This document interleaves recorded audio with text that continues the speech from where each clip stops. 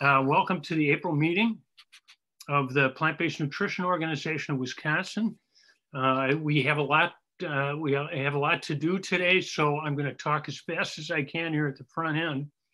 The mission of our nonprofit group is to educate, inspire, and support each other on an evidence-backed plant-based nutritional path for health and improved quality of life. Our group is open to everyone, those plant-based and those just curious about it. And if you'd like more information about the group, you can go to our website, pbnow.org, or our Facebook page and see upcoming events when they get posted. If you've already registered, you will get regular email notices as these events are coming up.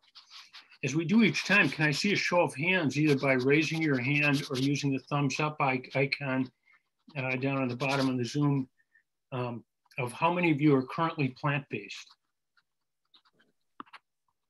I see those thumbs popping up, and that's great. That's great. I'd say that's about half right now. And some more here.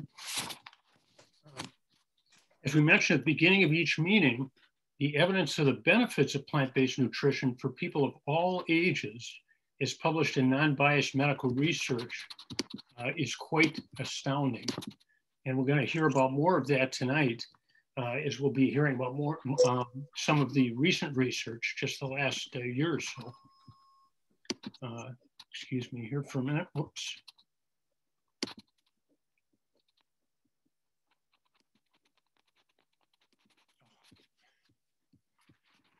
All right, Amberly, I'll get you up as co-host eventually here. Tonight, you're going to hear from three speakers. First, we'll hear from our PB Now Medical Director, Dr. Joshua Liberman.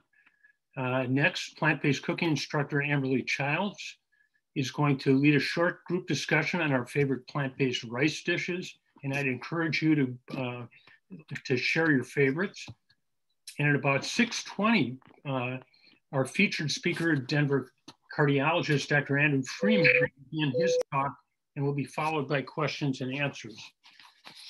Most of you were muted when you first came in, and I'd ask that anybody who's not, if you check and mute, just so that we don't hear any background noise and everybody can hear the speaker. As a reminder, we have meetings every month. They're usually on the second Thursday of the month at 6 o'clock. And of course, next month is not going to be on the second Thursday. It's going to be on the fourth Thursday, May 27th, when, among other things, we're going to have Dr. Michael Greger joining us virtually for half an hour of Q&A. You'll be able to find out more information about our upcoming meetings early next week on our website, Facebook page, or as I mentioned, if you've registered already, you will receive an email. Last, a quick technical note. As I mentioned, I'd ask everybody to mute so everybody can hear the speakers as they're speaking without interruption. And during the question and answer and during the discussion, we'll be using the chat function down at the bottom of your middle of your screen, where you can type in your comments or questions, hit enter, and that way everybody can see it and we can discuss it. So, all right, here we go. Our first speaker tonight is a fellowship-trained cardiologist practicing cardiology at Ascension Columbia St. Mary's here in Milwaukee. He is past president of the Wisconsin chapter of the American College of Cardiology and is also a member of the National American College of Cardiology's Prevention Work Group. He is an advocate for the use of plant-based nutrition to help improve heart health, general health, and quality of life, and has seen the benefits of plant-based nutrition in both his personal life as well as that of his patients. We're fortunate to have him practicing here in Milwaukee and with us tonight. I'm happy to welcome our first speaker tonight, Dr. Joshua Liberman. Dr. Liberman. All right, thank you all. Appreciate everybody making time out of their schedules after a year of doing Zoom meetings to just keep doing this, and it's wonderful to see so many people on board. Tonight's, it's going to be I think that they're all good, but tonight's really great. Andrew Freeman, I know him well. We've met a bunch of times at American College of Cardiology events, and He's run a bunch of different committees and whatnot, and one of which I sit on. So I'm really pleased that he's going to be talking to us tonight. Usually I try to give a little bit of a, plant-based tidbit or something like that, but actually I'm going to try to cut my comments a little bit short tonight just to give the others more time, and definitely want to hear about Amberly and the rice-based, plant-based foods. I guess what I wanted to do in my short little allotted time, though, is to focus not necessarily on something plant-based in terms of nutrition, because we're going to spend a lot of time tonight talking about that with Andrew. But I want to take a little bit of a moment just to step back and give us all a congratulations for making it through the last year. It's been really hard. It's been a struggle for a lot of us, some more so than others. Some of us have lost loved ones, family members, friends. It's been a hard year. And in the midst of this, it's hard to focus on nutrition. It's hard to focus on exercise. It's hard to focus on our health when we just feel like we're under siege in so many different ways. And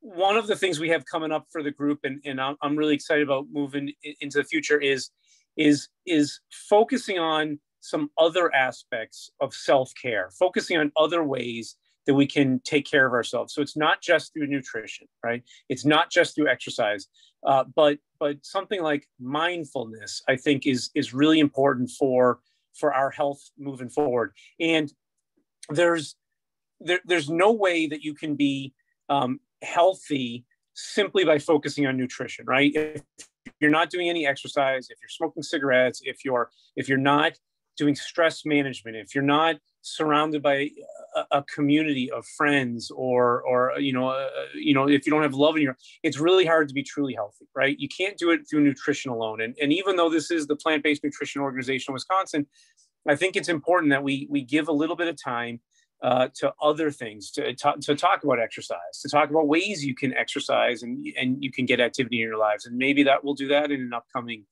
night.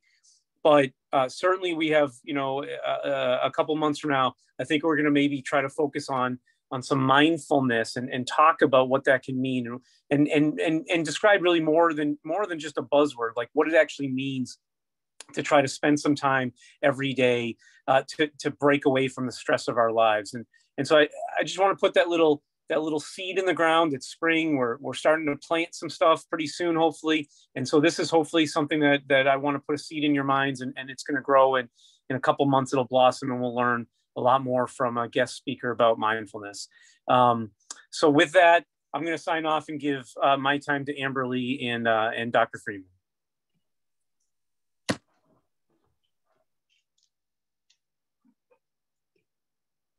Carrie, you're on mute. See, even after a year of Zoom, we still do it.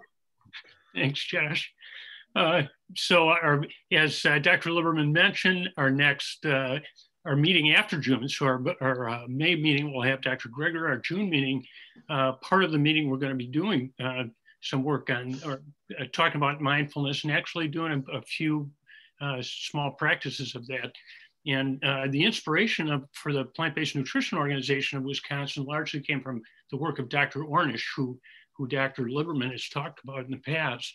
And in his program, he included those different pieces that Dr. Lieberman was talking about: the exercise, the connection with our loved ones and friends, family, loved ones, as well as the nutrition, which is a huge part of it. And we will always have something about nutrition in the meeting, and most of the meetings going forward, but we will, especially during Everly's discussion periods. There's no question that, as Dr. Lieberman mentioned, there's been a lot of stress, and this is a perfect time to start talking about how we can relieve that in our own minds in a cheap way, an easy way, and a short way, but a very effective way that's thousands of years worth of effectiveness to look back on.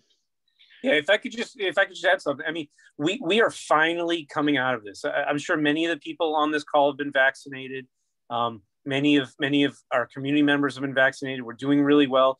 We're starting to see daylight, and this is a perfect time to say, okay, I'm going to be able to get out there. I'm going to be able to do some activity. I'm going to be able to do stuff.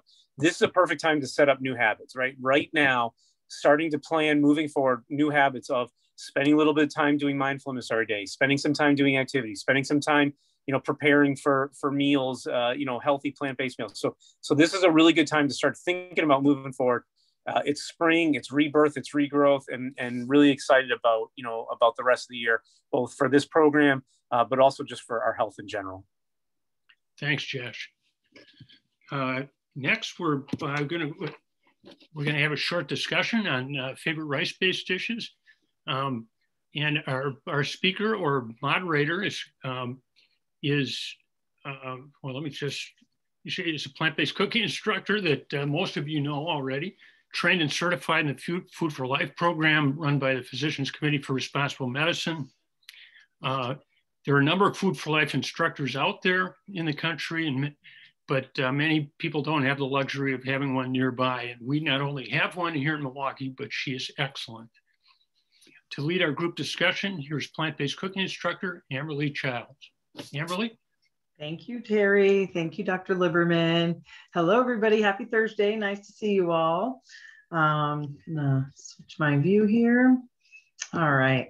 So nice to see you all. Thanks for making it into to the meeting tonight. As Josh said, there's a million different things that we all can be doing, but taking time for yourself to learn more about your body, your energy, your food, and how it all kind of comes together, connects together, is definitely a good use of your time. So thank you for being here. Tonight, we're going to talk a little bit about grains. Grains, unfortunately, get a bad rap in some of the food camps, right? But in this food camp, in the whole food plant-based world, grains are high on the food chain, and rightfully so. And I'm going to give you a couple small reasons why they are rightfully so on the top of that food chain, food pyramid for me. And then I'm going to talk about one of my favorite dishes. And then I want to encourage you to share with us a dish of yours that you like, maybe a favorite grain that you prepare regularly. And there's two ways that you can do that. You can either comment in the chat box and I can comment for you. But what I would prefer you do is comment in the chat box that you've got a great dish. And then I'll call on you, and then you can turn your camera on, or you can use your audio and you can tell us all about it. And then we're all just not sitting here staring at a screen, we're interacting with one another. So grains, why are they so good? Well, first of all, they are loaded with fiber. And fiber is the body's best friend. It removes toxins from our body. It removes excess cholesterol from our body. If you went on a walk or a run the other day and a bunch of trucks came by and just unloaded a whole bunch of pollutants in the air and you happen to breathe them in, the fiber that's in those grains, when it goes into your body and into your bowels and your system, it's going to bind onto those toxins and it's going to take them out with it. And so there's so many amazing things that fiber does, but we unfortunately don't get enough fiber in our diet. We, as people in the United States, typically, and it's just going to vary, obviously, based on region, based on your age, if you've already had an illness and you've already been told to eat more grains or whatnot. But most people in the United States are getting probably between 10 and 20 grams of fiber a day. 20 being on the high side. Recommendations say that women should start around 32 and men should be around 40. So let's just say 40 is the number that we all should be aiming for, because too much fiber is not really a bad thing, because what happens is when we eat fiber, we're going to get full. And so your belly will tell you, I'm done here. I don't need any more rice. I'm done. I don't need any more potatoes. And so when we have lots of fiber, our body will kind of draw the line there for us. So fiber has a wonderful benefits to our body. It does have some vitamins, some minerals. There is a little bit of that, but the best thing about our grains is going to be that they are loaded with fiber and they're really, really economical on the pocketbook. I buy my grains in big time bulk. I buy them in a 20-pound bag or sometimes a 50-pound bag. But I'm a chef, so I cook weekly, prepare food for everybody. But grains are so cheap and they can literally be down to the cents. I'm talking pennies if we buy them in big enough bulk, if you have a place to store them. So look to your plant foods, specifically our grains, to get that fiber, because plant foods are the only place that fiber exists. Animal products, zero, big zero in the fiber. So grains are really going to be that powerhouse. I love the grains additionally because I can add them to anything. You can add them to a soup. You can add them to stews. I add them to curry. Maybe I have a leftover, I don't know, I had chili leftover the other day and I wanted to beef it up a little bit. So I was like, oh, look, here's a little bit of leftover tomatoes, some cilantro, a little corn, and some rice. And I just threw it in with the chili, added some hot sauce, and I called it lunch. So grains really can be a nice addition to any meal, and they're really going to help fill us up because of that fiber. So now I got the nerdy stuff out of the way. Now I'm going to tell you about one of my favorite grain dishes. It is called biryani. It's an Indian dish. And biryani is just a fancy name for rice with rice with vegetables. And so biryani sounds much nicer when I have friends over and I say, oh, would you like to come over for a sweet potato dal and a biryani tonight? Versus I made some rice for us. Because once again, as I said, rice gets, the grains and they kind of get, poo-pooed on a little bit and they don't get as much love as they should. So my favorite dish, obviously you can bake this, you can put it on the stove, or you could, as I like to do it, cook it in the pressure cooker, because if I use a basmati rice, cook it in my pressure cooker, I can have biryani, which is vegetables and my grain of choice, done in 8 minutes. That's if I'm using a basmati rice. If I go to a brown basmati rice, it's going to take a little bit longer, more in the 25 to 30 minute range, because that brown rice needs a little bit longer to cook. But basically, I'm sauteing onions, garlic, and I could even take frozen vegetables, leftover vegetables, canned vegetables, put them in the bottom of my pot or my pressure cooker, stir them in with the garlic. Maybe you've got some extra ginger, you throw that in as well. You add in your water and you cook. And when you're done, you might have had, cauliflower is one of my favorite to add in. Add a nut when you're done to give it a little bit of a crunch to it, maybe a raw cashew to go in there. So there's so many different ways that you could create a biryani. If you wanted to step your game up, you could start to add in some hot chili peppers, a whole level of spices like garam masala, cumin, cardamom. But we all have our friend Google out there. Google biryani. It is biryani, biryani. And so that's one of my favorite dishes to do because I can change it every single time I do it. There's so much flexibility. You can change the grain, you can change the vegetables, and it literally will stay in the fridge for probably close to a week, and you can just nibble on it for breakfast, lunch, dinner, or whatever. So that's one of my favorite grain dishes that I make all the time here at home. Like I said, I add a lot of variety to it. But now I want to open up our chat box, and I'd love to hear from you. So I want to hear about a grain that you like. Is there a grain that you use? Like another grain that's really popular in my house is farro. My husband, the first time I ever made it, he said, this is like a nutty, warm flavor, and I really like it. So I started using it more. So I want to hear from you, and I want to hear what's something that happens in your family. So Josh has given us, Dr. Liberman has given us some more factoids, and I love our facts. He says our ancestors probably ate greater than 100 grams of fiber in a day. In a day, can you imagine? Probably wasn't much colon cancer, I guess, going on back in those days either. All right, so Terry Lynch. Terry, do you want to chime in or do you want me to go? Yeah, I'll chime in. And unfortunately, fortunately, because we have such a great presentation coming up here, we only have about a minute left for the discussion. We'd like to make the discussion a bigger part in the future of each one of the meetings so we can share what we like. Yeah, as I've mentioned before, I'm not much of a cook. So I go after things that are pre-made, and I hope to get to that cooking a little bit more, but Beans and Barley's black bean burritos are packed full of rice, and I'd like to get more rice in the diet, but that's my go-to as far as rice is concerned right now, along with just rice and beans in a bowl. Well, it's great that way. Anybody else? Okay, so a nice veggie soup with barley is really good. Somebody else commented on barley, and that's really exciting. My biggest suggestion would be with grains is variety. Go to a store, and right now you can still find a couple stores that serve in bulk, and go and just check out the variety of grains. Just Google the variety of grains and look for them. And then, you know, the smaller the grain, the quicker it's going to cook. Somebody just wrote in there quinoa. Exactly. Quinoa can cook in a couple minutes, which is pretty fantastic. The smaller the grain, similar to beans, the shorter time they're going to take to cook. And that can be really helpful when you're in the kitchen as well.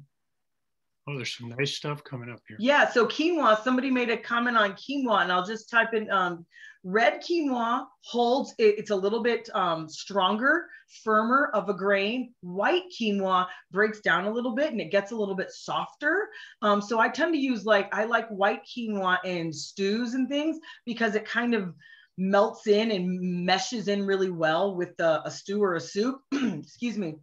Red quinoa, however, is a little bit firmer, and I like to use that in grain dishes because you can add a dressing to it and it'll still hold up without breaking down the integrity of it.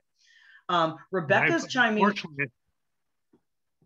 We're ready. I've got to cut the discussion off already. All right. Well, you guys take a look in the chat box because there's some great suggestions there. And then you don't have to hear from me. You can read it from yourself. So thank you guys so much. I appreciate it. And I'm really looking forward to Dr. Freeman's presentation. It's going to be greater than anything I can add. So take it away, Terry. All right. Thanks a lot, Amberly. So let's we'll go to our featured speaker tonight. And he is a summa cum laude graduate of Cornell University, a research honors graduate of the State University of New York at Buffalo School of Medicine and Biomedical Science. He did his residency at Brown University, Rhode Island Hospital in internal medicine, excuse me, and a fellowship at Temple University in cardiology. He is a cardiologist at National Jewish Health in Denver, Colorado, where he's director of cardiovascular prevention and wellness and director of clinical cardiology and operations. In addition to that, he's an assistant professor of medicine at the University of Colorado, Denver. He is board certified in cardiovascular disease, internal medicine, echocardiography, nuclear cardiography, cardiovascular computed tomography, and advanced cardiac life support. He is also a founder and former co-chair of the American College of Cardiology's Nutrition and Lifestyle Work Group. Members of the work group include nationally known physicians such as Dr. Dean Ornish, Dr. Caldwell Esselstyn, Dr. Neil Bernard, and our own Dr. Joshua Liberman. I'm pleased to welcome our featured speaker tonight, Dr. Andrew Freeman. Dr. Freeman? Well, thank you. Can everyone hear me okay? Yes. Okay, great. All right. So you should see my slides, hopefully. Yes, and what a pleasure it is to be here. I think since I sent you that bio, I'm now an associate professor, if anyone cares. But these little titles never seem to matter in any real way anyway.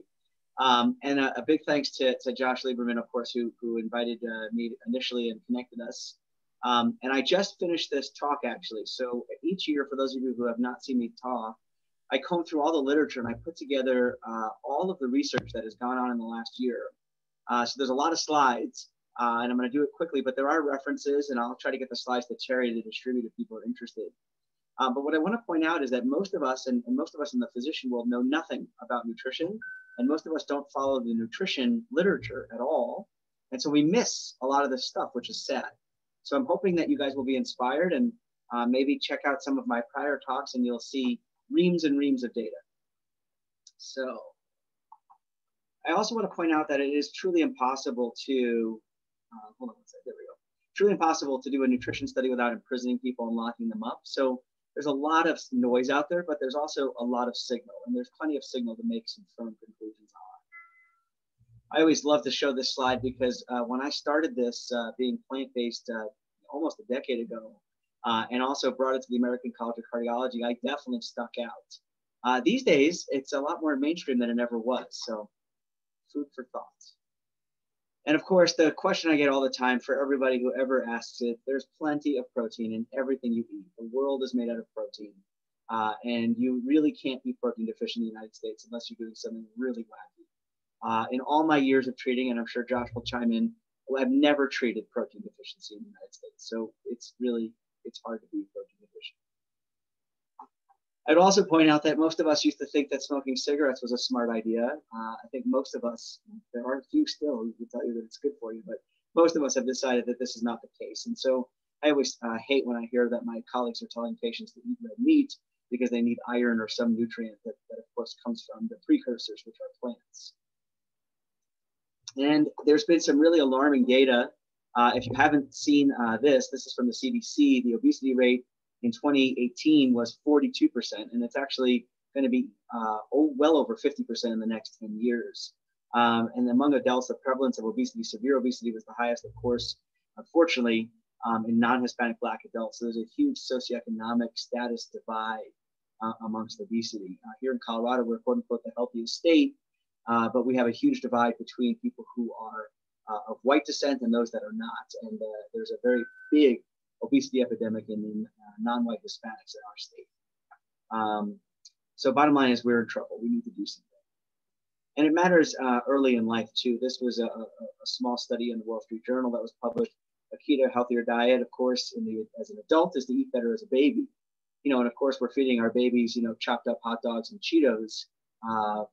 It's just a terrible thing. They said there's a critical window between 6 and 12 months where children are most receptive to new foods, including even bitter ones like greens and other things. In fact, we actually are finding that this happens in mother's milk, even in utero, believe it or not.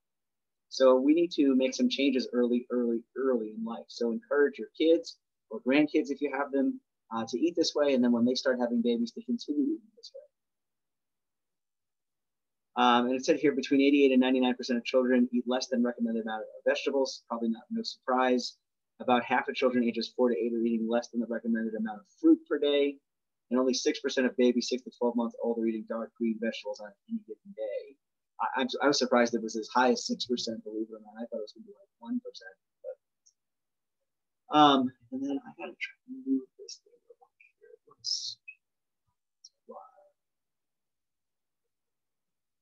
Sorry, a little technical thing here.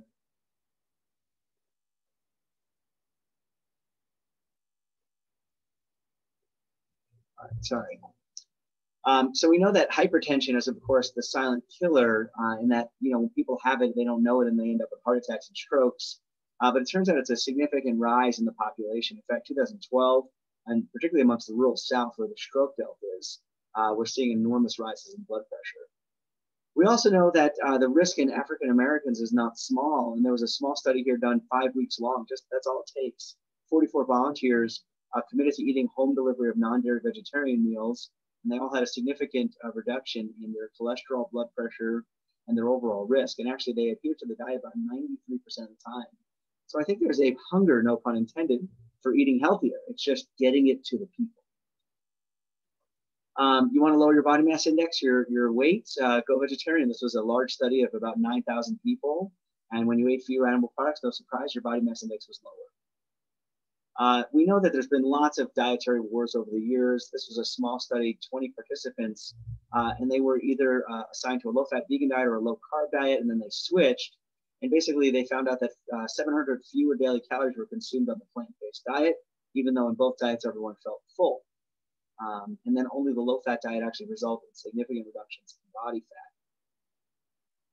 fat. How about kidney disease? So kidney disease is an enormous problem in our country. And you may know this, but if you have friends or family on dialysis, roughly 1 in 5 of them will die each year or have a cardiovascular event each year from heart disease, which is pretty scary. So this is a study done in Tehran, a lipid and glucose study. They followed out 5,000 participants, and those who consume the most red and processed meat increased their risk for kidney disease by 73%, and of course 99% when compared to those who ate the least. And if they swapped out a serving, they actually lowered their risk for the disease by 30%.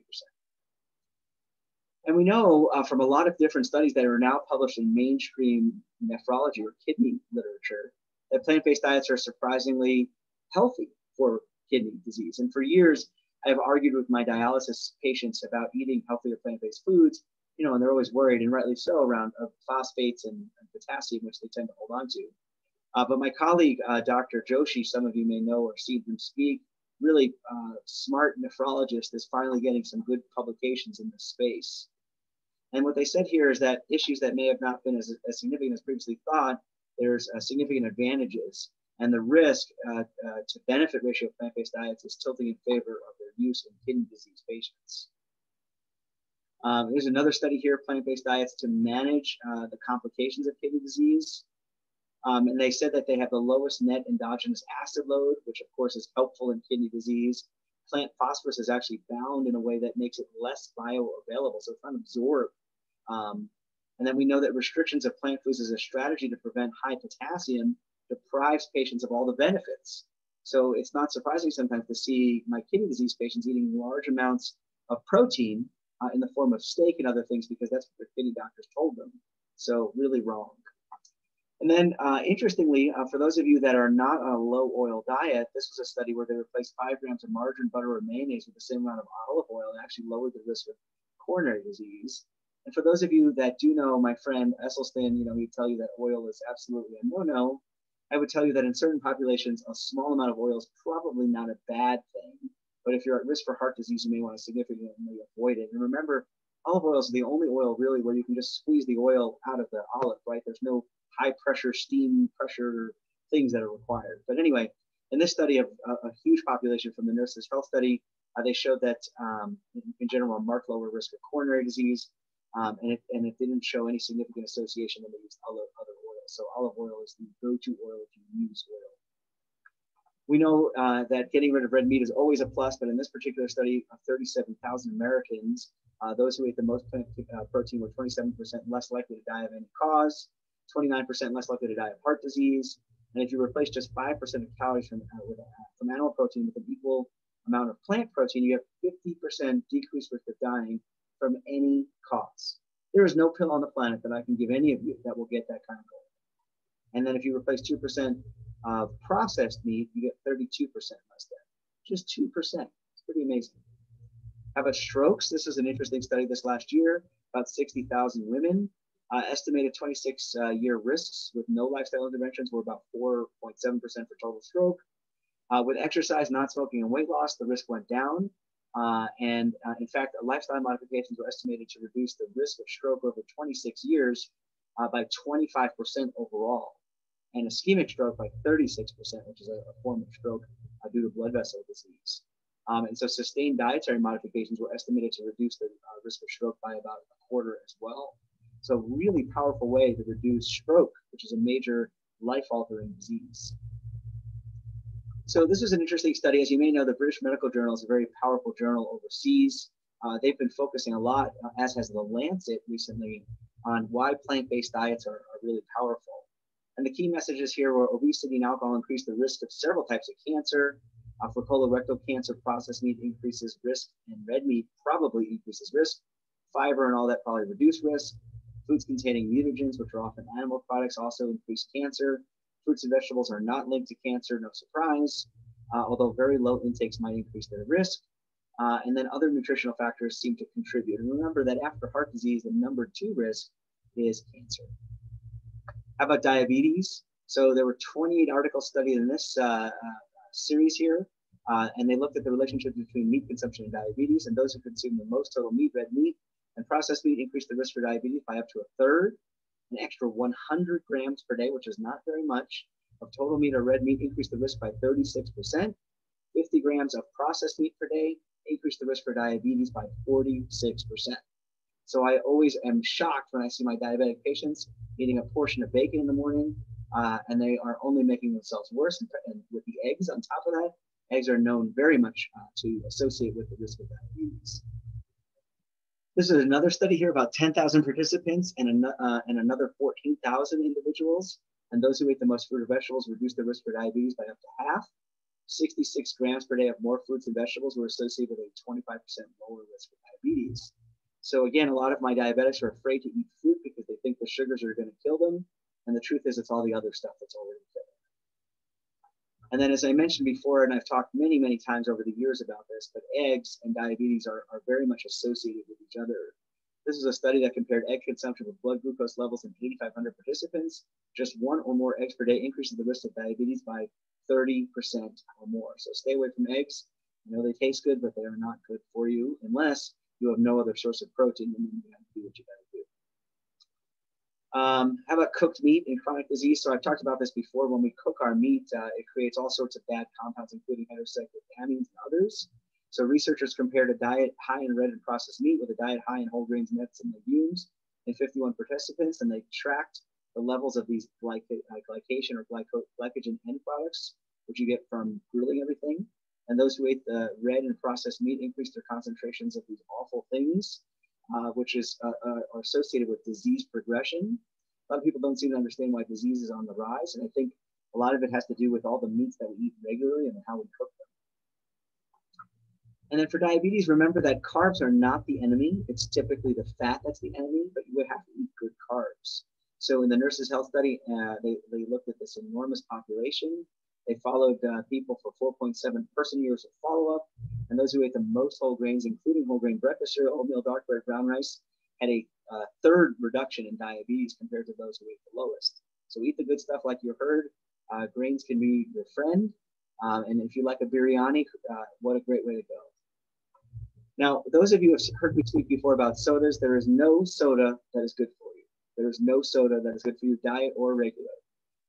You might be able to get away with seltzer if you really want it, but even too much of that can actually be harmful. But in this particular study, sugar-sweetened beverages had 20% more cardiovascular risk, artificially sweetened beverages, 32% more risk. So in general, you really want to stay away from them altogether. For those of you addicted to Diet Coke, break the habit. There's a lot of people out there that drink the stuff like it's going out of style. And you can see here that in the various studies here that no matter where you were, in general, you ended up with more risk, unless you were a non-consumer, at which point you were in the neutral part of this chart here, which is that you got on the dotted line. Don't forget that the much maligned potato is actually our friend.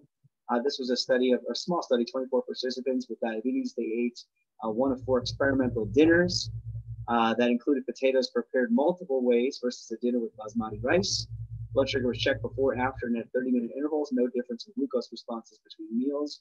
The overnight glucose response was more controlled after a potato dinner than the rice meal, believe it or not. How about gestational diabetes? This is on the rise, as you may know, and then it leads to diabetes in many women after they give birth. In the Nurses' Health Study, they followed these folks. Dietary intake was scored. The analysis showed a strong inverse association between a plant-based diet and gestational diabetes, with 30% reduced risk. The researchers also identified a 13% lower risk of gestational diabetes for every 10-point increment they boosted on their plant-based diet index, which is the survey of foods they answered. How about cinnamon? Who doesn't like it?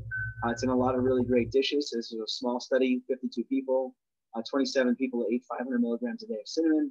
Those who took the cinnamon supplement in this way had more stable blood sugar levels. Also modest drops in hemoglobin A1C, which is a measure of blood sugar. Always good to have less dying. So this was a good study from the U.S. National Institutes of Health, AARP diet cohort, and replacing just 3% of animal protein with plant-based protein from foods such as bread, cereal, pasta, etc., reduced the risk of death from heart disease by 12%, overall death risk by 10%, and the associations were strongest when it came to replacing eggs and red meats, with up to a 24% less risk of dying. I mean, these numbers are just incredibly incredible. Another study here, 32 prospective cohort studies were included. Higher intake of total protein was associated with a 6% lower risk of all-cause mortality, but higher intake of plant protein was significantly associated with an 8% lower risk of all-cause mortality and 22% less cardiovascular disease mortality. So having some protein in your diet is a plus, but having plant protein in your diet is absolutely the preferred source. And it's always about inflammation. Those of you who have heard me speak before, all diseases share the same common endpoint, which is inflammation. And if we can cut the inflammation, we typically can get diseases under control. In this study, diets with the most inflammatory foods, such as red and processed meat, had marked increases for coronary disease, heart attack, stroke, etc. But when you followed a diet with more anti-inflammatory foods, they did way better.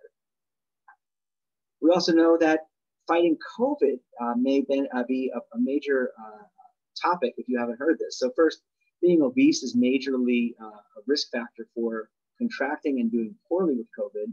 And then it appears that when we eat better and we stay slimmer, we're more resilient and resistant to it. And so, as I mentioned, obesity is linked to diabetes, heart disease, and cancer, and considered a key risk factor for COVID-19. Believe it or not, in some states, maybe your state, if you're obese, you get to cut the line to get the vaccine, which is kind of unbelievable to think about. It was also discussed in the BMJ collection, our food systems are making us ill. The COVID-19 outbreaks at meat packing plants, especially here in Colorado, believe it or not, have focused minds on the meat industry as a driver for acute and chronic disease, both amongst its workers and then how the conditions are. Last month, colleagues wrote that food industry should be held accountable. And then the WHO, you may have seen, has released a report. We really just need to stay away from meat processing in general. As I mentioned before, you saw the hypertension study. This was another study that came out of the INTERMAP study, about 5,000 men and women. If you followed a healthy plant-based diet index, your blood pressure dropped.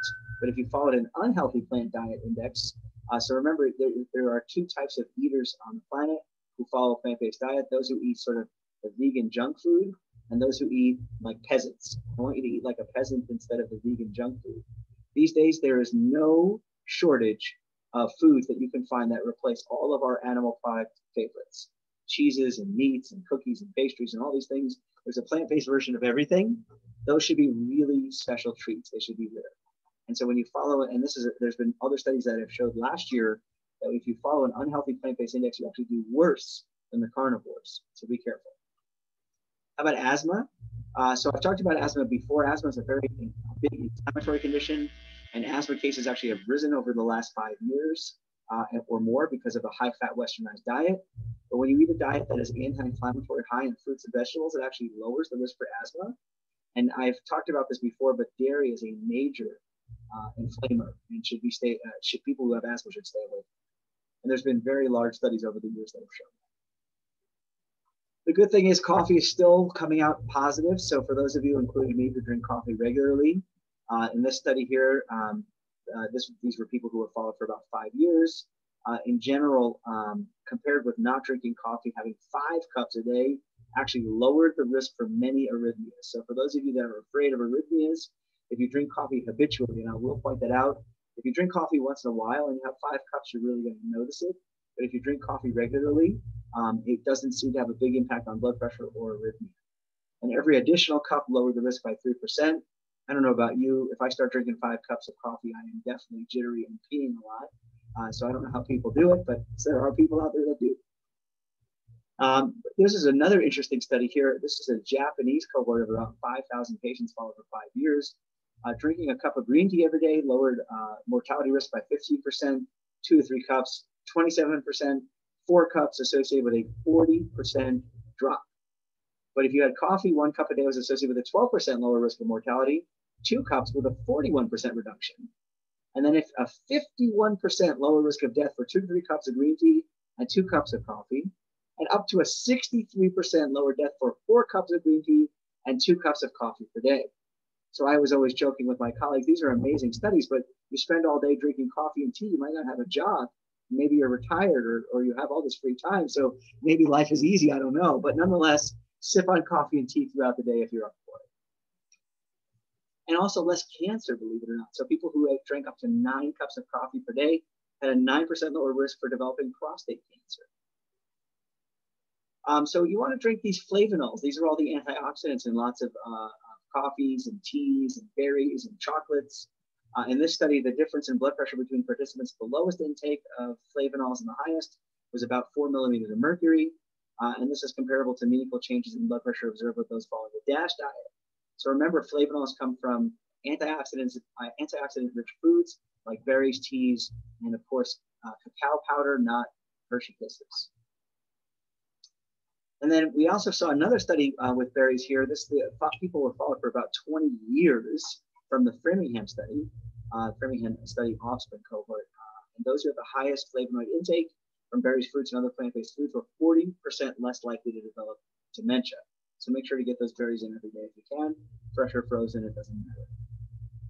And then for those of you that are familiar with the DASH diet, it's a predominantly plant-based diet with a little bit of dairy. These people were followed for a while, and here mean age of participants was 45.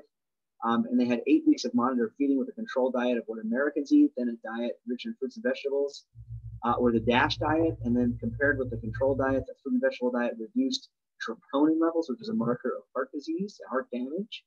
And then compared with the control diet, the DASH diet reduced it also. None of the markers differ between the fruit and vegetable and DASH diet. So bottom line is the DASH diet, which is a predominantly plant-based diet, and a fruit and vegetable rich diet are fantastic, and they seem to be much better than the typical American diet. How about sushi? So I always recommend going out for veggie sushi. In most places these days, you can find the most delicious and decadent and creative sushi dishes that everyone wants to try more than the fish. But believe it or not, fish used in sushi and other marine life contain 283 times more parasites. Who doesn't like a little parasite with their sushi? May increase the risk for a very bizarre condition called anisocodosis. So make it the veggie sushi instead, if you can. How about soy and tofu and heart disease? So this is again a very large study, again from the Nurses' Health Study. Isoflavones from soy was inversely associated with heart disease. And comparing the extreme quintiles from the most to the least, those who had the most actually had 13% less heart disease. Consumption of tofu in this study, but not soy milk, was inversely associated with the risk of heart disease, with a pooled hazard ratio that showed an 18% risk reduction in heart disease. So get those isoflavones and eat some tofu. Try to get organic whenever possible. How about soy and dementia? So this was another interesting study. There's a metabolite produced in the gut from consuming soy called equal, and it seems to reduce the risk for dementia. Please note this is not equal. This is not the artificial sweetener. Brain MRIs in 91 elderly participants correlating with certain equal levels, and those who produced the most of this substance from dietary soy had 50% less lesions in their brain. So there's something to this.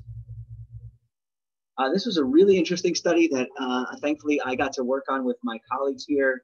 And you can see that a lot of these people are people that you know well. And we talked a lot about addressing disparities in diet-related cardiovascular disease. And the authors in this case, and I'm one of the authors, call on public health policy to change and address the disparities to reduce poor health outcomes in underserved populations, increasing access to healthful foods, and disincentivizing low-quality food purchases through revisions to the nutrition assistance programs. Remember, soda is one of the highest things purchased under food stamps. Eat well to protect again from heart disease. This is another big study. Healthful and unhealthful plant dietary indices were followed. And in general, those with a higher healthful plant-based pattern were significantly protected against heart disease. And in the case of women was a much stronger association, 32% less. So eat this way. Cruciferous vegetables are favorites in this study of Western Australian women. Women in the study who consume more than 45 grams of cruciferous vegetables, which is not much, by the way. That's a quarter a cup of steamed broccoli. I had 46% less aortic calcification. So again, the study strengthens the hypothesis that cruciferous vegetables seem to protect against vascular calcification, which is a marker for atherosclerosis. This was an interesting study called the SWAP meats, and they took a single-site randomized crossover trial. Participants were instructed to consume greater than 2 servings a day of plant-based meats compared with animal meats for 8 weeks each. And there was a significant drop in LDL weight and TMAO, transmethylamine oxide, which is that bad stuff our gut produces when we eat meat regularly. So there is some benefit. If you're going to eat some form of plant-based meat instead of red meat, fine. But I would really limit that. Remember that these things are very, very, very high in fat. How about breast cancer? So those of you who have seen me talk before, I talk a lot about this over the years. 19 study analysis, those who consume the most fiber and an 8% reduced risk for premenopausal and postmenopausal cancers. Soluble fiber from cereals, fruit, legumes, and vegetables show the strongest association with the reduced risk.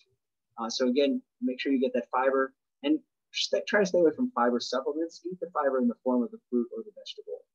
Many of you may not know this, but when you eat these fiber-enriched foods, a lot of it comes from a fiber called inulin, which comes from chicory root. So it's sort of like wood chips being ground up and added to your food. If that's what you're into, feel free, but better to eat the fruits and vegetables if you can. How about dairy and breast cancer? Big associations over the years. No associations were found between soy products independent of dairy, but higher intake was up to a 50% higher risk of breast cancer. Full fat and reduced fat milks also showed the same results. Substitute median intakes of dairy milk by those for soy milk, and you get a 32% drop. So think about this. Everyone's worried about soy, and here we are drinking dairy and cheese and all that. Do remember, though, by the way, the most potent of all plant-based estrogen is actually beer. And you guys live in a beer state, so you can laugh at all the people who won't eat soy and will drink a beer about it. So, how about prostate cancer? 19 cases of prostate cancer in subjects that were younger, under 75. Those who had the healthiest diet, of course, had less cancer risk. Those who had the healthiest diets also had less high-grade prostate cancer. So eat this way to protect yourself. So this is the American Cancer Society, and they actually recommended and endorsed plant-based foods, excluding or limiting red and processed foods. In addition to highlighting physical activity and maintaining a healthy weight, recommendations focus on eating nutrient-dense fruits, vegetables, legumes, and whole grains. As you may know, Costco is reopening its food courts, and you can get that $1.50 hot dog and a soda. And I can promise you that that will cost you hundreds and thousands of dollars more than $1.50. But it may not happen for many years. There's a little bit of a latency. So if you eat a hot dog today, you may not get cancer tomorrow, but you might in 25 years. And I can trust you. Trust me, that will cost you a lot more than $1.50. How about testosterone? Men do not need to consume meat to maintain normal testosterone levels. So for all of you that have been called girlish or weak or non-manly because you were not eating meat with the boys, you can tell them they're wrong. How about when we age gracefully? This was an interesting study. Plant-based diets reduce the risk of non-communicable chronic diseases, diabetes, cancer, heart disease by 50%. They could cut cardiometabolic-related deaths by half. Diets rich in these same foods also reduce the risk of cognitive diseases and also improve longevity, as evidenced by blue zones. Think about this. In this country, we all work hard. We save our money, and when it's ready to retire, when we're ready to retire, what do we look forward to? Heart disease, erectile dysfunction, carotid disease, dementia. These sound like really great ways to retire. So we need to change what we do to age gracefully. British Medical Journal again. This was an interesting study here between nutritional profile foods. Oops. Oh, here it is. This is the same study here. So this was 521,324 adults at recruitment. And they followed this score, and those with the better score when they were eating better, those with the higher score when they were eating worse, had an increased risk of all-cause mortality, mortality from cancer, heart disease, respiratory disease, and digestive diseases. And again, this was a big study looking predominantly at certain types of foods that were considered to have a lower Nutri-Score, or score that was suggested the foods were unhealthy. This was another study from the Annals of Internal Medicine, which is a very big journal in the United States. And this caused an enormous controversy. They basically suggested that we continue to consume unprocessed red meat because, and they called it a weak recommendation with low certainty evidence. I would tell you they had no evidence. If you read this paper, which was on every media outlet in the country, you would see that there was a huge discrepancy in this recommendation and what they found, which basically it causes harm. But their suggestion was because the harm was relatively small, we should just keep doing what we're doing. It was a crazy thing. And then there was another study that came out from this same group of people here, Arnie Astrup and others. And it said here that foods with a complex matrix that are not associated with increased risk of cardiovascular disease. The totality of available evidence does not support limiting these foods. And I would tell you saturated fat from animal products absolutely does link to heart disease. This was a very misconstrued paper and data study. So there were some outcries there. This was a really good one from the American Journal of Clinical Nutrition. It said recent publications about red and processed meat suggest that we as a nutrition science community have a long way to go to ensure the trust of the scientific community and clinicians and the public. The stakes are high. We have a responsibility and duty to conduct high quality science, properly interpret the data, and the recent reports on red and processed meat fell short on several of these points. Even better, you may have seen David Katz, who's from Yale. He had an editorial, Vegetarian Dietary Patterns in the Prevention and Treatment of Disease. And the assembly of papers collected here highlights direct health benefits of a well-practiced vegetarianism at this time, when the indirect benefits via effects on aquifers, ecosystems, fires, floods, and droughts may be even more salient. And I don't know about you, I know I'm in the middle of the country as you guys, but we have seen incredible weather extremes, and this is happening all over the world, and our water supplies are changing very rapidly, and there's something to be said by what humans are doing on the planet. This was a study that came out of Circulation, which is the American Heart Association journal. And what they showed here was that their national model suggests that full implementation of a US calorie menu labeling law would generate significant health gains in healthcare. Industry responses to reformulate menu items would provide even larger additional benefits. So what they're asking for is for the US to label what's in their foods at all times, at every place you go, and then also indicate their health benefits. And you can imagine that many people would very rapidly change what they put on the menu when people knew in full disclosure what was in things. Okay, so that may be fine, but are we satisfied when we eat this way? So this was a very interesting study where they compared brain activity and satiety in 20 type 2 diabetic patients. And when they consumed meal with meat, they had a decrease of hormone that affects the reward circuit in the brain.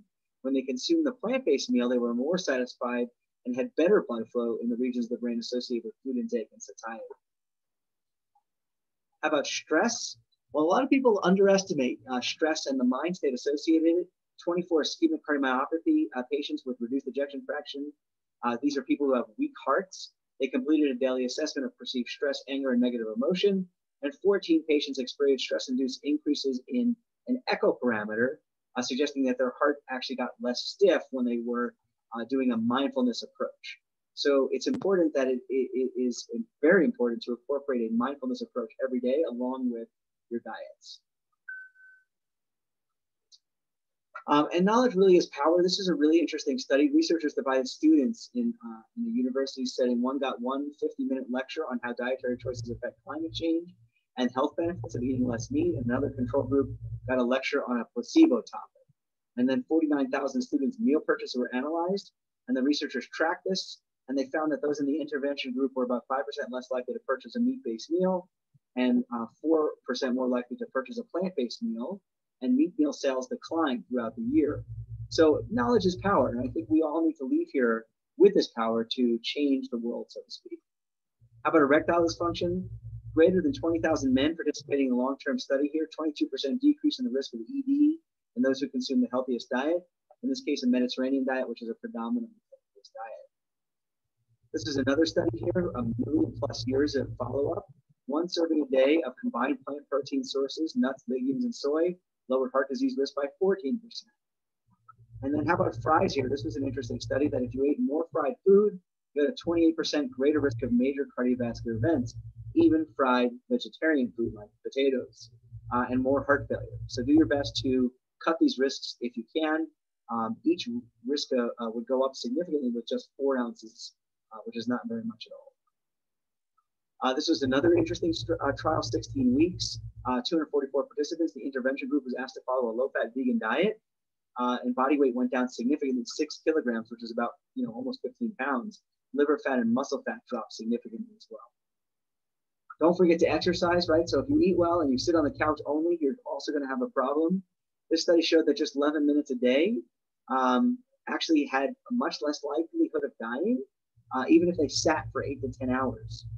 So see what you can do, but in general, 30, 40 minutes per day will significantly lower the risk of death from being sedentary.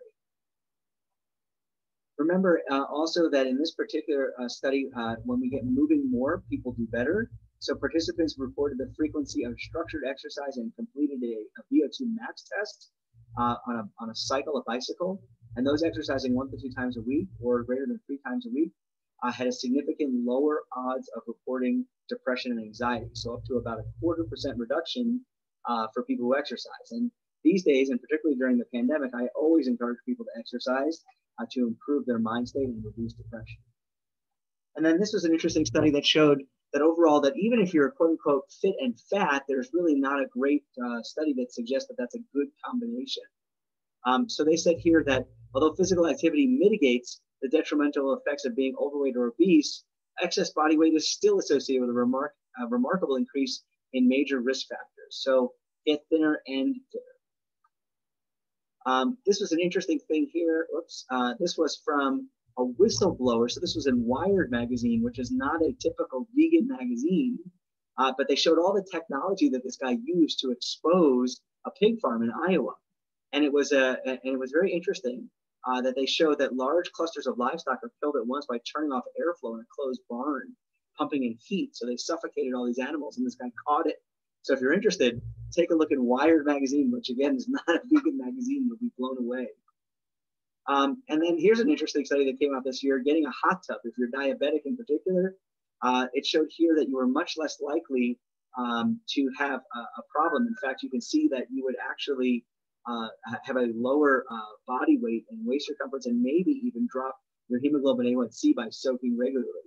That said, be careful. If you're diabetic, you're also at more risk for infection. So public hot tubs need to be maintained really carefully. You may want to get a dog also if you have diabetes. First, we know that if you have a dog, you're much less likely to be sad or depressed. It also reduces the risk of dying.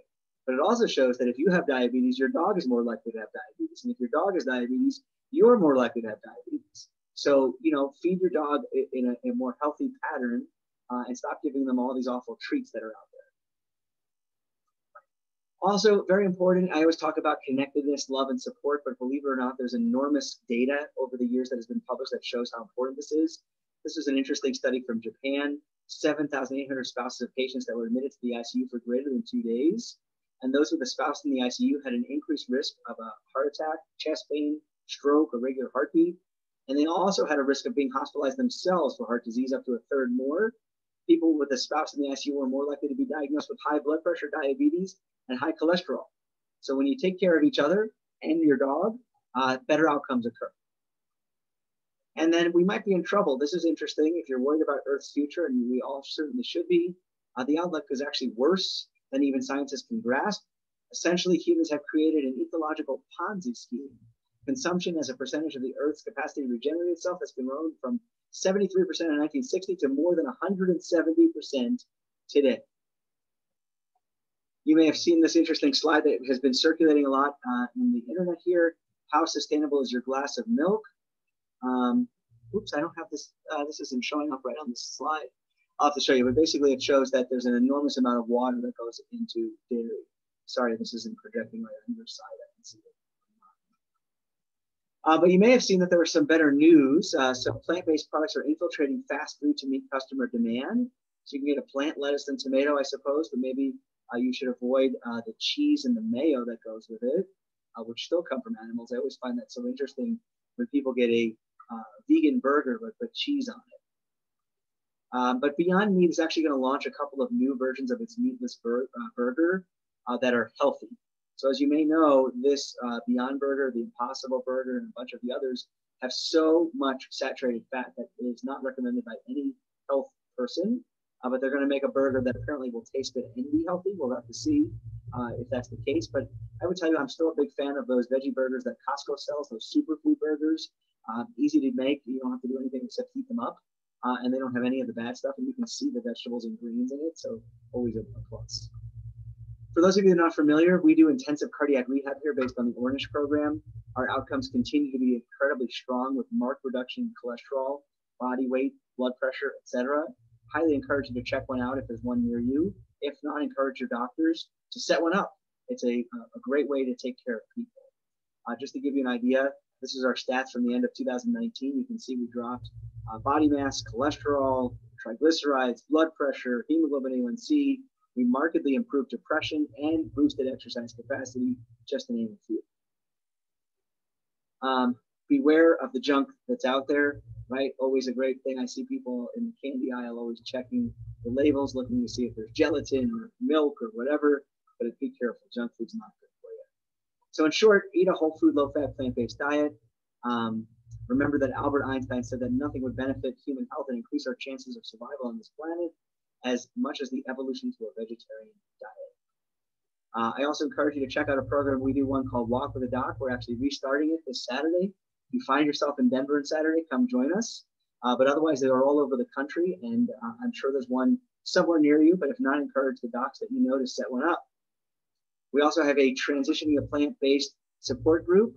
It's now on Zoom, so you all can attend if you wanted to.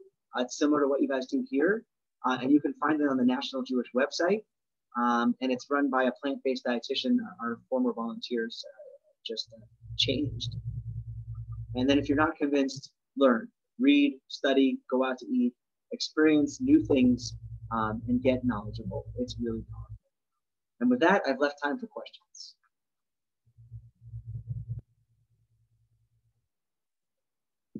And unmute there.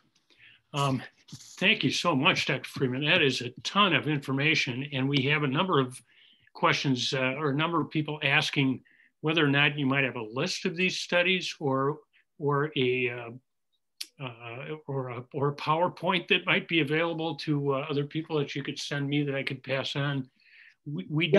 I'll send you this PowerPoint, and you can distribute it. It's a large file, but every slide has a reference, so you guys can really examine the studies in great detail. I mean, I obviously didn't do most of these justice, right? I could probably spend the whole hour talking about one study. But what I want you all to realize is this is just a small sampling. I didn't include every study I found, and this is just 1 year. So you can only imagine how much data out there. It's incredible. So the question would be, are there any studies that you've come across that show that there is a danger to eating too many vegetables or fruits or fiber? I have never found one. I guess the one risk is if you were to eat, say, an enormous amount of carotenoids, like carrots, your skin might turn a little orange. To me, that's not really a risk, but if it makes you worried, don't eat too many, I guess. I've actually never taken care of anyone who's achieved that. And then the only other caution I would give you is if you are on dialysis and you eat loads and loads of fruits and vegetables, you could put yourself into a dangerous condition with too much potassium. But by and large, that's pretty much it. So let me jump into a few questions. There were a couple that were sent actually before the meeting. One, and this is kind of a two-part. Somebody has a husband who has AFib.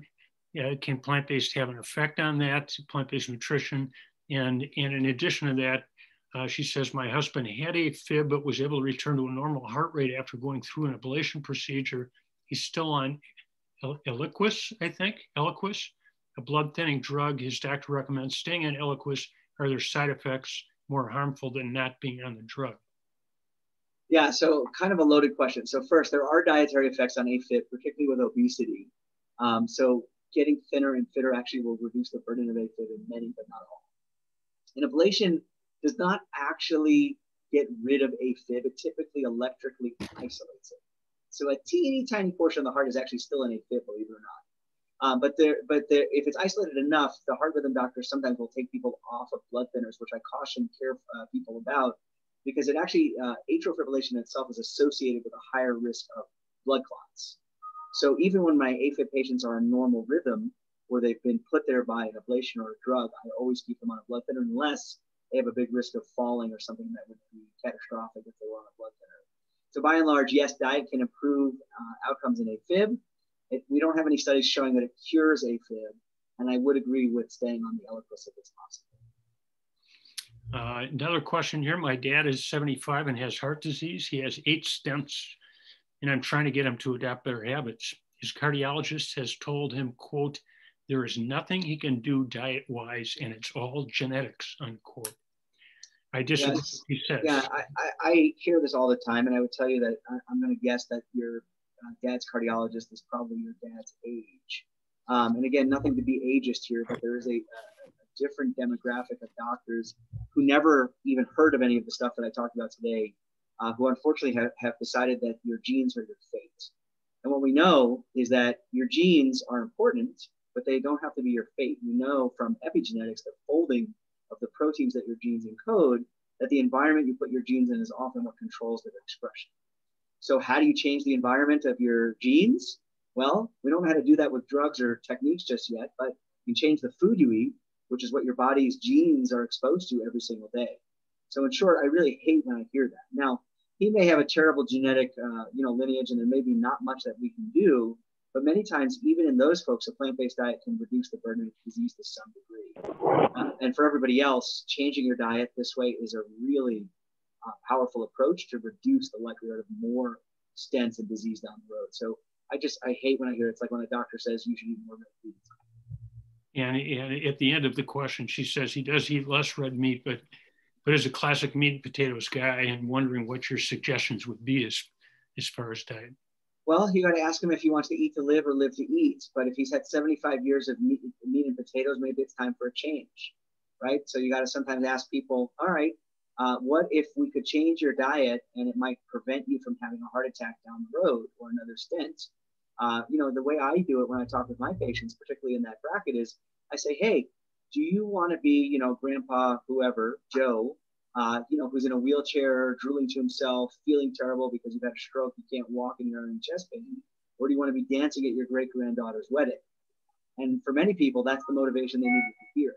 So, you know, I always tell people there's always a hook to get somebody to make changes in their lifestyle that are beneficial. But for a lot of people, you know, it's very hard, right? When I say to a 75-year-old, I want you to stop eating what you've been eating for the last 75 years, most of them are ready to fire me on the spot.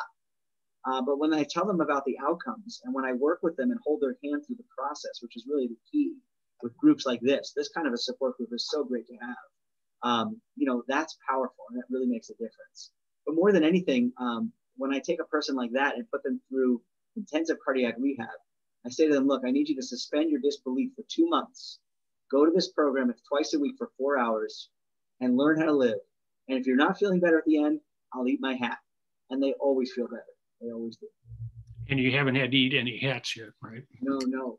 Thankfully, most of them are plant-based. There's a question here: does cooking destroy the fiber? So if you've got a whole food with fiber in it, I don't know what you pick. Yeah. So, you know, it is true that cooking can sometimes destroy some of the nutritional content of some foods. And in many foods, the fiber will soften or change. It doesn't usually destroy it, though. So I would recommend, if you can, to eat the foods however you like best. If you want to eat them raw, feel free. Some foods actually have more nutrition when you cook them, for instance, tomatoes. So you really have to decide what you're up for. But I don't have any strong suggestion. However you like it is good. There's a question. Please repeat the soy versus beer association again. So a lot of people are worried about plant-based estrogens, right? That's why they won't consume soy.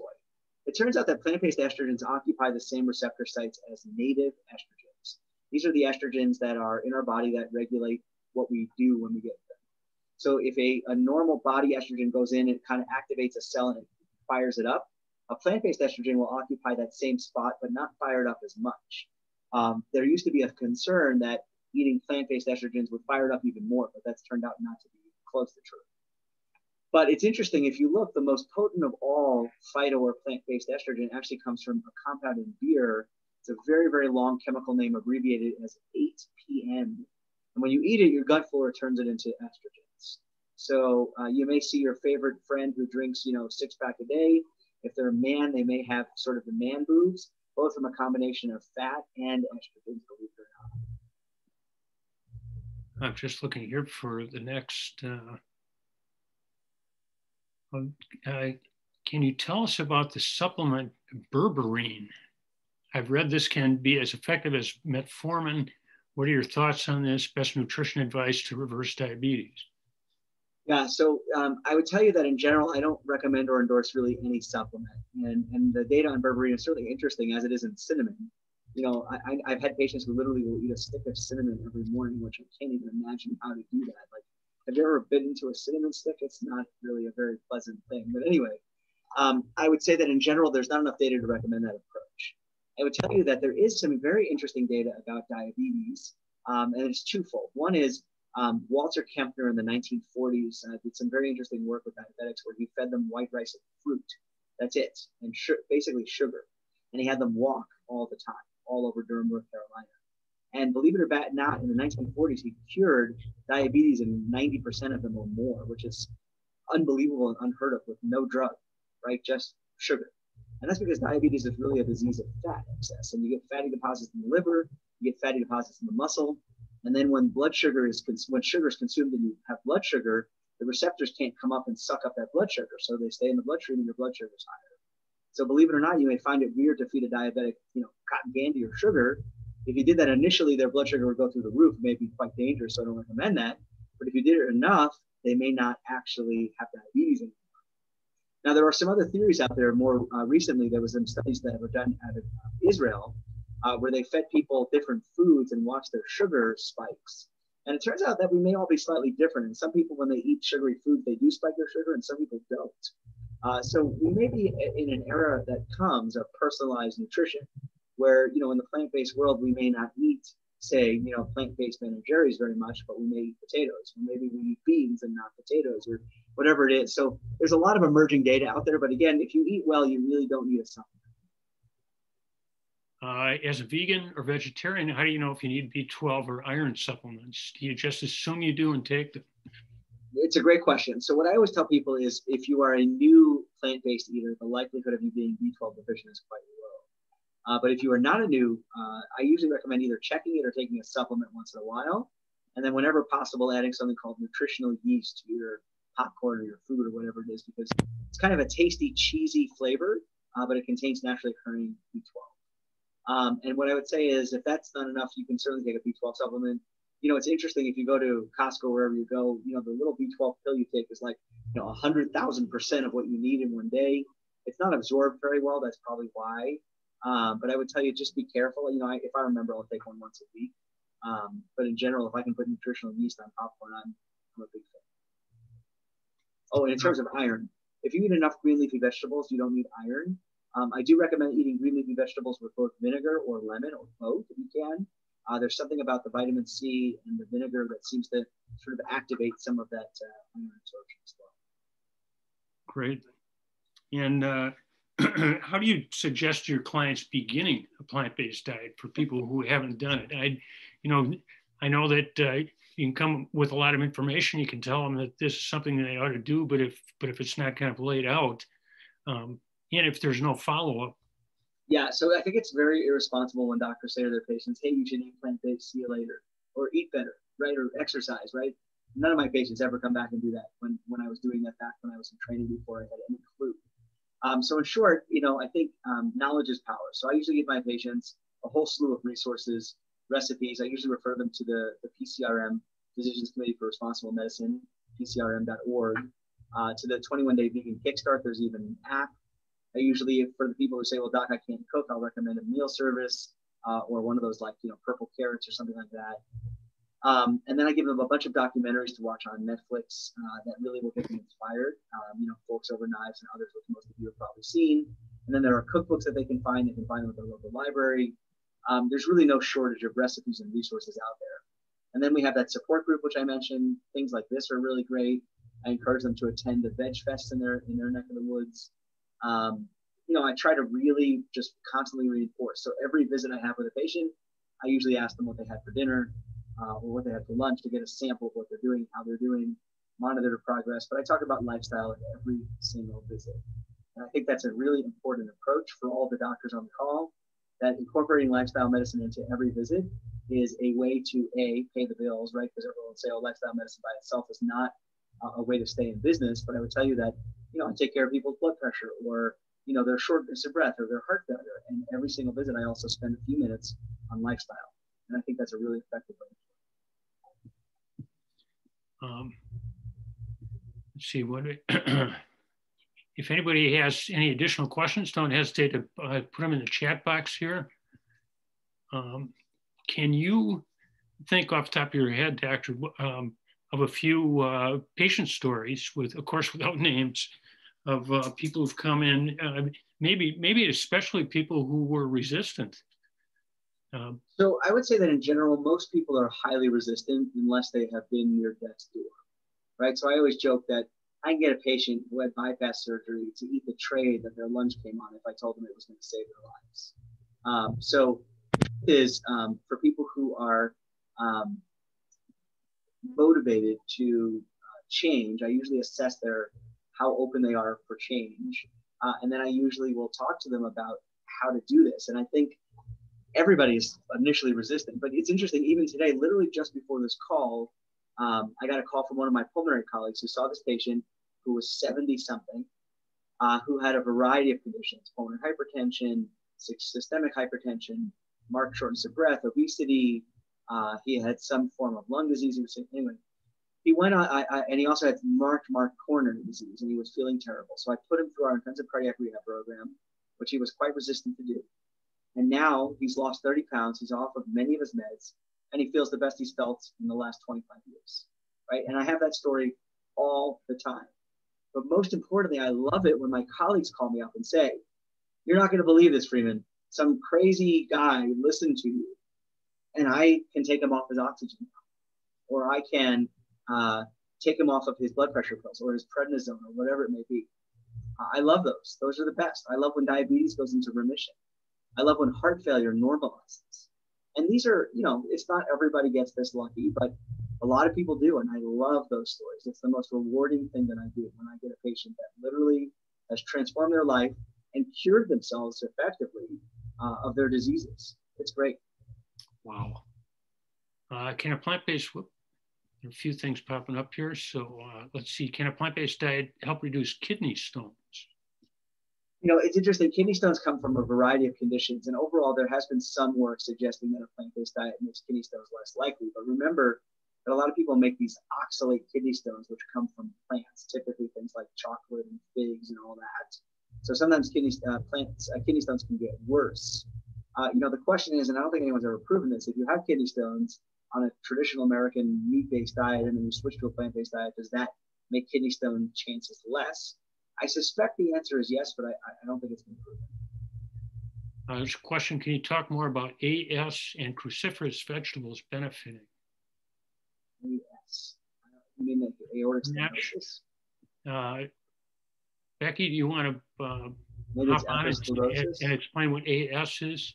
Hi, Dr. Freeman, you mentioned, I think, that when people were eating things like broccoli, they had less aortic sclerosis and stenosis, I believe. And as it was it was actually aortic calcification on that. Calcification. Okay, sorry, I went to the next step. Sorry. Yeah, no, it's an interesting. You know, remember that a lot of the same pathophysiology that makes atherosclerosis in blood vessels seems to be linked to at least degenerative aortic stenosis, which is a valvular condition. You know, so it's interesting. I see another question here about statins. Right. So I would tell you that, you know, it is a very loaded discussion when a patient says to me, well, I'm going plant-based, so I'm coming off my statin. What I tell people is there's never been a randomized controlled trial between a statin and a plant-based diet. So if someone says to me, well, doc, I had a heart attack, how do I lower my risk the most to the lowest possible? I tell them to live an incredibly good lifestyle and be on a statin. Now, some people will say to me, doc, my cholesterol is nearly zero as it is. Turns out that there's no cholesterol that's too low, which we've reinforced with more recent data. So there are some people who will take an educated guess and say, you know what, doc, I'm going to take my chances and not be on the statin, but I appreciate what you're trying to tell me. But until we do such a study, we really have to stay on the statins for people who are at highest risk, you know, people who've had heart attacks, people who've had bypass surgery or stents. And unfortunately, that's sort of where we are. It's a bit of a misnomer. There are people out there who think that if they go fully plant-based, they don't need a statin. And I would tell you there's really no data to support that. And yes, vegans have heart attacks. Not as commonly, but they do. Here's one that I find suggesting adding healthy foods first rather than taking away some of their favorite unhealthy foods is much better received than telling someone to take out multiple foods they love. Small steps, achieve a small goal, more likely to be motivated to achieve the next. Yeah, I'm going to guess that that person is a nutritionist. Is that right? Okay. Yeah, so I would tell you that it's a standard nutritional philosophy, and I would agree that many times some people can make small steps to get to a bigger goal. But I would tell you that human nature, unfortunately, doesn't always work that way, right? So if you look at the success of, say, the keto diet or the paleo diet or the Atkins diet, what happens? People do an all or nothing approach. Now, I'll say to a patient, look, you can do this stepwise if you like, or you can do this 100% and see what happens. Now, usually what I say to a patient is, okay, if you're going to do this and you're not willing because you're afraid you're going to miss some food, what food are you going to miss, right? And they almost always tell me it's cheese. So I say, okay, I have a couple options for you. One, you put a thin slice of avocado or whatever it is that you use to put cheese. And if that's not enough, you can find a plant-based cheese. And these days, they have artisanal cheeses made from every plant you could possibly imagine that are unbelievably decadent. They're not health foods, but if it helps you get to be plant-based, I'm all for it, so go for it. And believe it or not, like even like foods like, you may know that what is that stuff called? Boursin, the rondelli cheese now is now plant-based. You may have seen the Miyoko's brand. I mean, you know, cultured, artisanal, whatevers. So if that's what it is, I tell people try that. Now, do I want them eating that all the time? No, but if it's a bridge, I'll take it.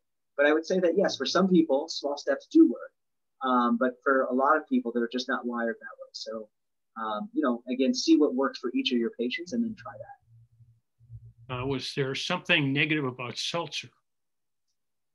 There's really nothing negative per se about seltzers. It's carbonated water, which has a type of acid in it.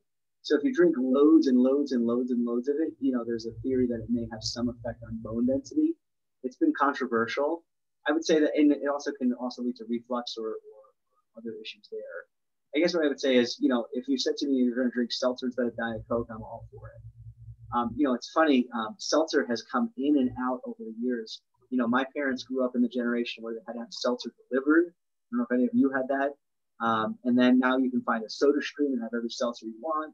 Now there's flavored seltzer, there's hard seltzer. Seems like seltzer's everywhere these days. So if that's what you need, feel free. But I would say that, you know, if you don't need it, you know, you don't use it as an occasional treat. There's a comment here. I believe green tea and spinach has more calcium oxalate and can worsen kidney stone risk in those with these. Yeah, that's true. As I mentioned before, plants are very high in oxalates, many of them, and can certainly worsen kidney stone risk. The question that hasn't been answered is if that's in it, and that's in all comers, right?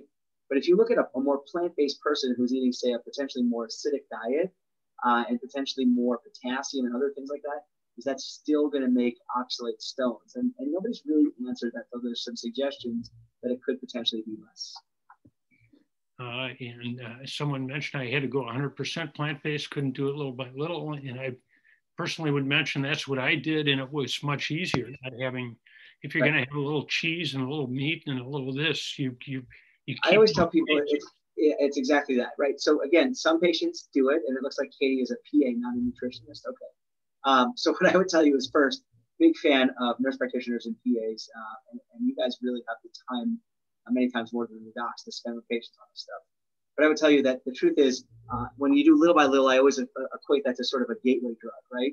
You only have a little bite of bacon, then the next step is a hot dog, the next step is a hamburger, and you know, or I always have people with what I call the once in a while syndrome. Well, doc, I only have this once in a while. And then when you ask them, what'd you have for dinner this day and this day and this day and this day and this day, before long, every day has something that's an animal product. Right? I've had people tell me that they're 90% vegan, but they have cheese and dairy at every meal. Well, that's not right.